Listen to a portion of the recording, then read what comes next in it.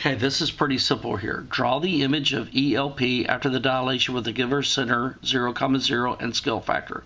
Label the new coordinates of the dilation. So we're going to graph these points. So we'll graph 2, 2, and that's going to be E. We'll graph 4, 4. That's going to be L, and then 3, 2. 3, 2. 2, 4 is up here, isn't it? That's going to be E. 4, 4, and 3, 2 is right here. And that's going to be P. So this point is going to look like this, isn't it? Okay, so we have ELP, don't we?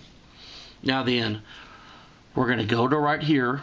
If you do a scale factor of 2 from the origin, all you got to do is multiply these order pairs. So E prime is going to be 4, 8. L prime is going to be 8, 8. And P prime is going to be 6, 4. Now then, what happens if you go over here, to get from here to here, you go up 4 over 2. You're going to go up 4 over 2 again. That's going to be my new E. I go up 4 over 4. That's a scale factor of 1. Up 4 over 4 again. Let's see, for 2.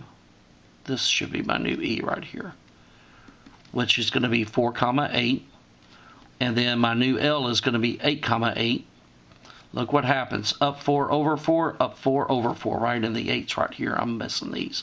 So this is L.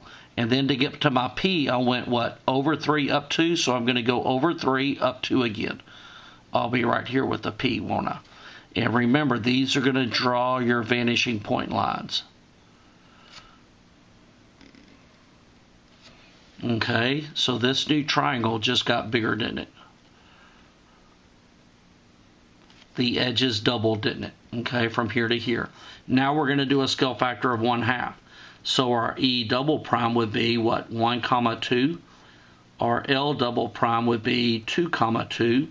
And our P double prime would be 1.5, 1. Okay, so this right here, 1, 2 over 1 up 2 is going to be on that vanishing point line.